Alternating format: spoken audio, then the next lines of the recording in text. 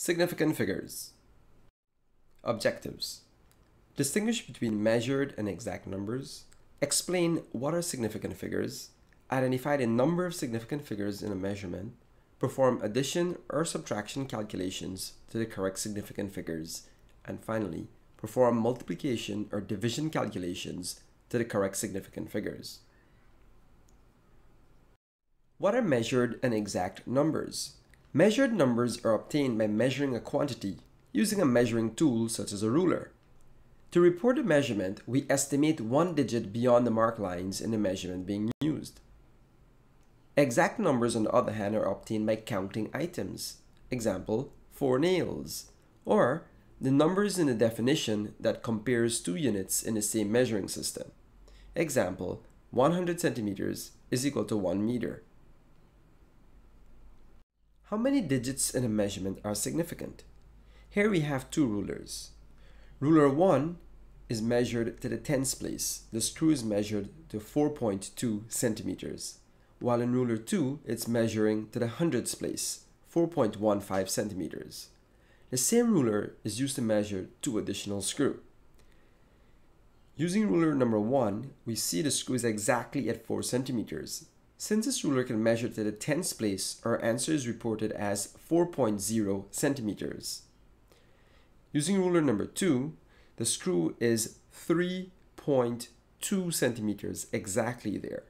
This ruler measures to the hundredths place, so our answer is reported as 3.20 centimeters. Significant figures are all the digits including the estimated digit in a measured number. 4.15 centimeters contains 3 significant digits, while 3.20 centimeters also contain 3 significant digits. The 0 at the end is also significant. What are the rules to determine the number of significant figures in a measurement? Any digit that is not a 0 is significant. One or more zeros between non-zero digits are significant. One or more zeros at the end of a decimal number are significant.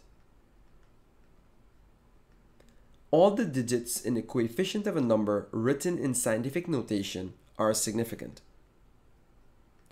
Zeros are not significant if they are the beginning of a decimal number. Zeros are not significant when they are used as placeholders in large numbers without a decimal point. These are the 6 rules to determine the number of significant figures in a measurement. What is an alternative way to determine the number of significant figures in a measurement? PLAR. If a decimal point is present, P, then count all the digits from the first non-zero digit from the left, L, side of the measurement. AR. If a decimal point is absent, A, then count all the digits from the first non-zero digit from the right, R, side of the measurement. 16.35. A decimal point is present, so we're coming from the left side. The first non-zero digit is 1, therefore everything after that is significant. 10.35. Decimal point is present, so we come from the left. First non-zero digit is 1, everything is significant, 4 significant figures. 0.0035, a decimal point is present, so we come from the left. The first non-zero digit is 3, 2 significant figures. 0.00305, decimal point is present, so we come from the left. The first non-zero digit is 3, therefore everything is significant, 3 significant figures. Another decimal point is present here, so we come from the left, 4 significant figures. Now on the right side, there are no significant figures present, so we come from the right. Absent, right. 3 significant figures, absent, come from the right, 4 significant figures. Now here we have 250. There are no decimal points, so we come from the right side. The first non-zero digit is 5. 2 significant figures. Here, there are 3 significant figures. The PLAR method. If the decimal point is present, you come from the left. If it's absent, you come from the right.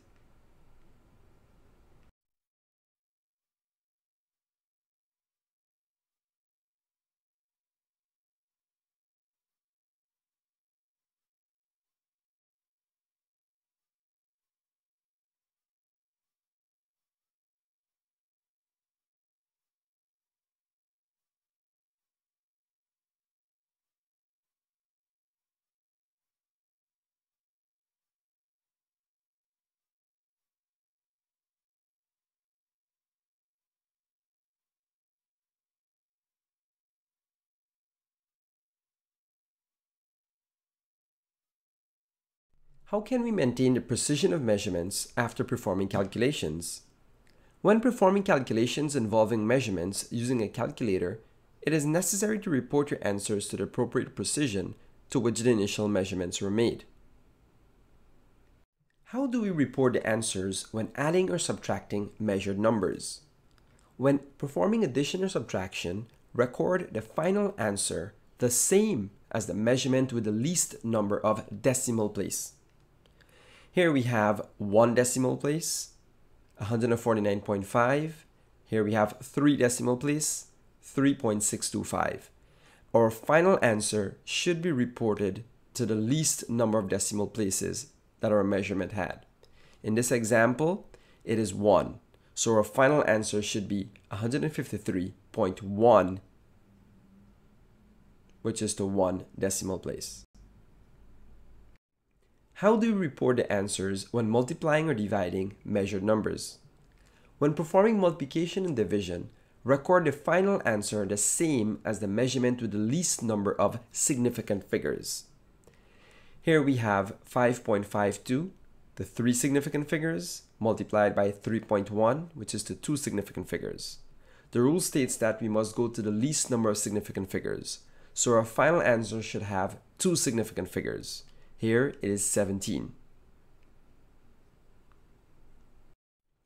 How can we round to obtain the correct number of significant figures? It is sometimes necessary to round the calculated answer to reflect the level of precision in terms of the decimal places or significant figures that must be reported in the final answer.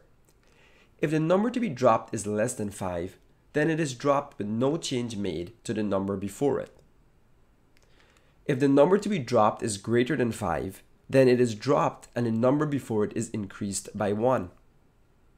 Note, if the number to be dropped is 5 or greater, and the number before it is 9, then it is changed to 0, and that number before it is increased by 1.